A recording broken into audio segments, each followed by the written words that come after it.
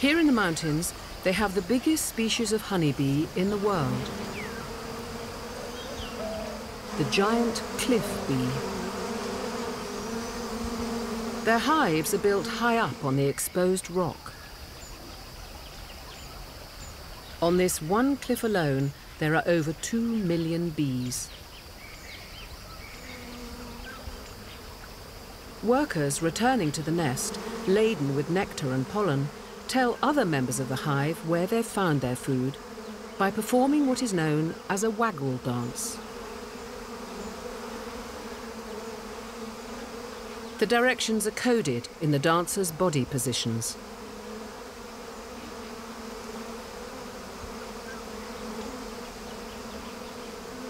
And whilst the observers follow the tip-off, the returning bee must make its way into the hive to deliver its precious cargo. Not always an easy task.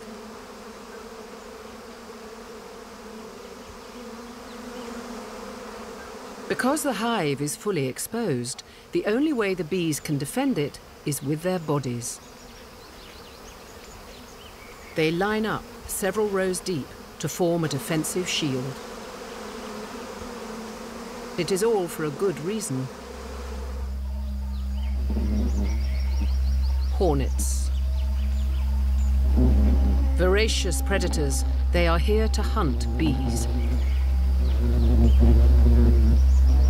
Separated from the rest of the hive, a single bee doesn't last very long.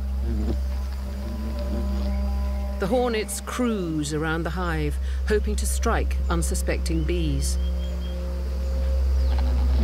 But the guarding bees have a defense strategy. As soon as one bee realizes a hornet is approaching, they lift their abdomen up in a threat display. The alarm ripples through the colony, creating a Mexican wave.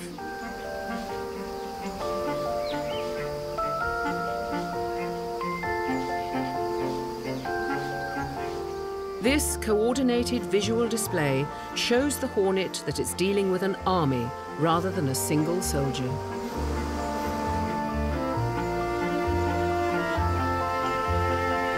It's enough to blur out the individual and stops the hornet from attacking.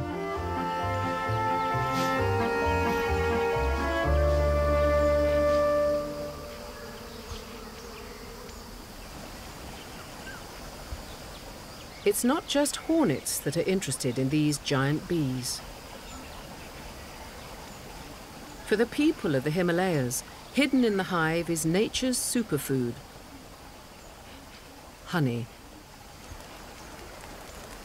In India's neighbour, Nepal, they use smoke to help them access it. Believing there to be a forest fire, the bees start to evacuate the hive.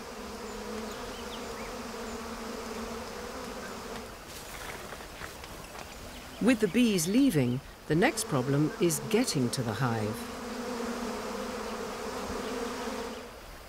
Suspended 50 meters off the ground, wearing no gloves or shoes, the honey collector descends into swarms of angry bees. He has to remove the lower part of the hive, where the larvae are, to get access to the honey-rich top. Now, balancing a basket on the end of a pole with his feet, he collects the honey. It's a feat of dexterity and a feast for the villagers. Though one hive has been destroyed, the honey hunters make sure there are many left unharmed to carry on the population.